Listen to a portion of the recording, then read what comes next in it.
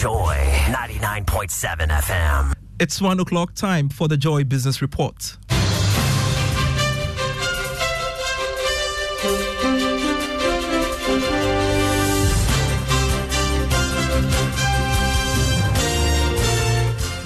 Coming up in our headlines, some oil marketing companies increase prices of petroleum products at the pumps, with a litre of diesel and petrol selling at 12 cedis 95 pesos.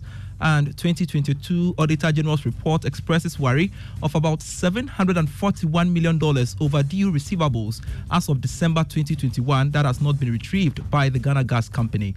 Also in this bulletin, stakeholders in agri sector criticizes Finance Minister for his silence on failure of the One Village One Dam project in the media budget presentation. We have details of these and many others shortly.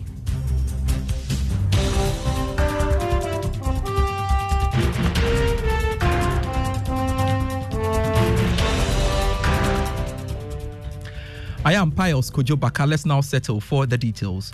Some oil marketing companies have increased prices of petroleum products at the pumps. Goil is selling a litre of diesel and petrol at 12 cedis 95 pesos. Another player, Star Oil, is selling a litre of petrol at 11 cedis 99 pesos, while diesel is going for 12 cedis 25 pesos.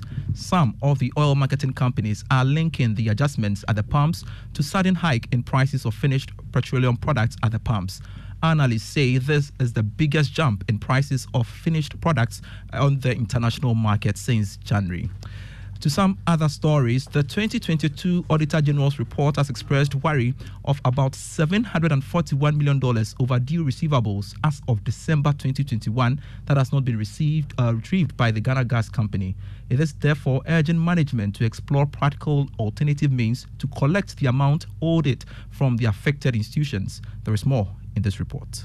The period for the indebtedness ranged between 1 and 4 years. As of the time of the audit in August 2022, these receivables were still unpaid. The Auditor General report therefore recommended to management to explore practical means to recover the liability from the affected institutions, including legal actions to pursue overaged debt.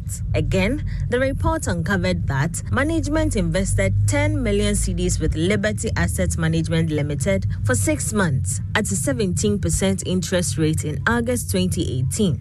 It's further noted that management was unable to redeem the principal amount plus interest, totaling about 10.847 million cedis when it matured in February 2019. Due to Bank of Ghana's revocation of the license of Liberty Asset Management Limited in May 2019. At the time of this report, the principal amount plus the interest rates have still not been recovered. The Auditor General therefore recommended to management to pursue the recovery of the locked-up funds from the receivers of Liberty Asset Management Limited.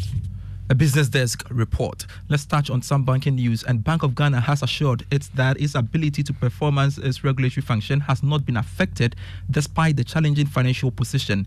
It is coming after the regulator posted almost 61 billion cedis loss for last year, resulting in a negative equity for the bank.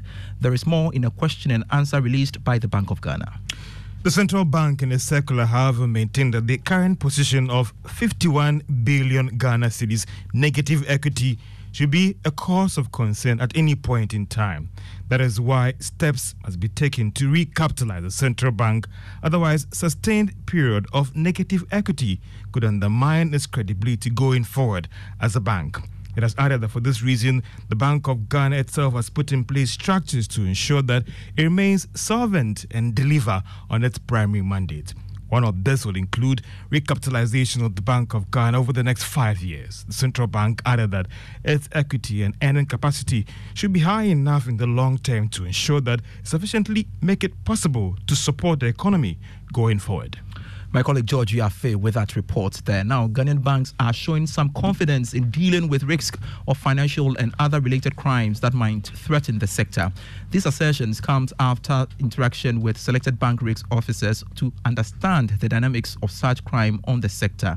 Country Director for the Ghana International Bank, Bafo Ohene Abankwa, believes the participating banks now have more abilities to assess such risks. Data has been shared, has been well received. There have been case studies, there have been presentations by the participants, and we see good exhibition of knowledge and the skills that we've tried to impart.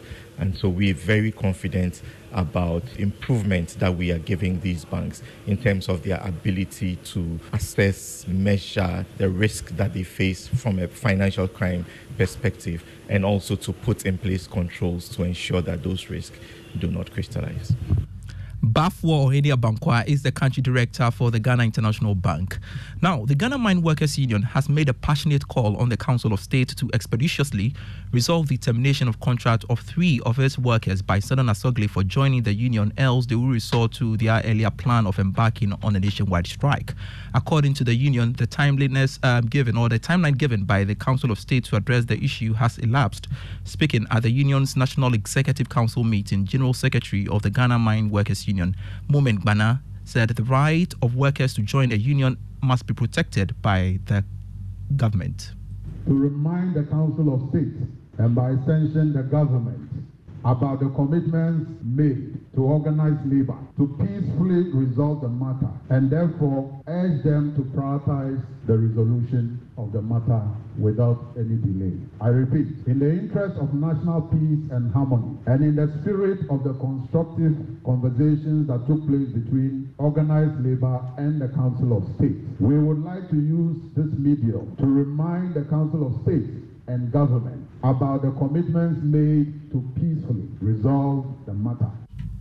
On to one of our headline stories, and the General Secretary of the General Agricultural Workers Union, Edward Kariwe, has indicated that the agricultural sector expected government to address irrigation issues faced by farmers under the Planting for Food and Jobs program in the mid-year budget. Mr. Kariwe added that government's One Village, One Dam initiative, which was to help address irrigation issues under the Planting for Food and Jobs program, have failed. He spoke to Joy Business. If you have an agricultural system under the Plan for Food and Jobs, where irrigation projects have failed, because the One Village, One Dam project, which they said was meant for irrigation purpose, was also to support the Planting for Food and Jobs program. That whole project is a failure because the dams they constructed cannot hold water. Now, again, if you have within the period that the Planting for Food and Jobs program has been implemented, where a major dam like the Polgo Dam, work on it has stalled, and we don't know when work on it will commence, certainly it affects agricultural production. Edward Kariwe is the General Secretary of the General Agricultural Workers Union speaking there. Now, Textiles Ghana Limited, producers of Lisco and GTP fabrics, has launched a new collection in addition to its wide range of designs. According to its marketing director, Marianne Boateng, her outfit is committed to creating quality and affordable fabrics to suit the demands of the market. She spoke to Joy Business at the launch of the new collection. So one thing about Blisco is the quality. So the quality, the feel, the look, the designs are unique in its own way. But every quarter we come up with a new collection, and each of the collections that we come out with, special designs, they are limited editions. So when you see this collection and it goes, you'll see another collection again. So we have a team of designers that come up with these collections to keep in trend with the fashion trends and then the things that are happening around the world, things that people like.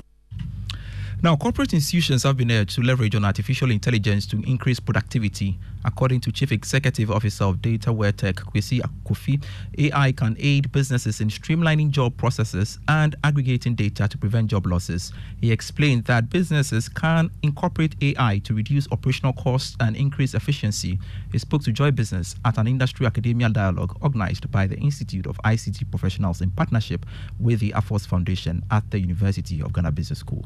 Well, you know, one of the things that a lot of people say is that AI is taking away jobs. But when you look critically at it, as much as AI changes the way businesses do things, AI also creates new opportunities for new businesses. So in other ways, even though we are losing jobs, in a way, we are also creating new ones. And so leveraging this technology, we are able to provide solutions and services that serve different needs that perhaps were not there in the first place. And we can rely on that to create new jobs for everybody.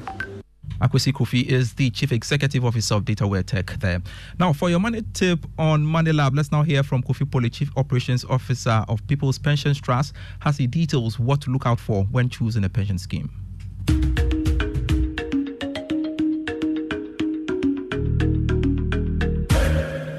Hello and welcome to Money Lab. My name is Kofi Poli, Chief Operations Officer of People's Pension Trusts. We continue our pension tidbits this time around, looking at how to choose a pension scheme. To choose a pension scheme, we focus on Tier 2. Tier 2 is being run by corporate trustees, private entities. And therefore, to choose a corporate trustee, one of the things you want to do is to find out if they are in good standing with the National Pensions Regulatory Authority. 2, if the scheme being offered is registered with the National Pensions Regulatory Authority. Finally, you want to find out their investment policy because that will affect your accrued benefits. And of course, you can also look at their services. How easy is it to get your statement of accounts? With that, we end today's episode, and in our next episode, we will look at choosing a scheme under the Tier 3. Thank you very much. Kofi Poli is the Chief Operations Officer of People's Pension Trust speaking there. And in the Joy Business Report, let's take some messages from our sponsors, EcoBank. Well, does your existing salary account give you more? Is your salary the right account? Worry no more. The EcoBank salary account is here to help you. Open an EcoBank salary account today and enjoy free life insurance which covers temporary and permanent total disability, critical illness, hospitalization, retrenchment, and death. With the EcoBank salary account, you have the ability to save as you spend, free debit card, access to loans, and more. The best part is that you stand the chance to win double your salary in the EcoBank Double Salary Promotion Reloaded from now till end of July. So open an EcoBank salary account today by visiting an EcoBank branch or ecobank.com to open an account online for amazing benefits. Please beware of scammers who may contact you on this offer. Always visit an EcoBank branch or call EcoBank toll free on 0800 003 225 for further details on the EcoBank salary account and the EcoBank Double Salary Promotion Reloaded. Terms and conditions apply.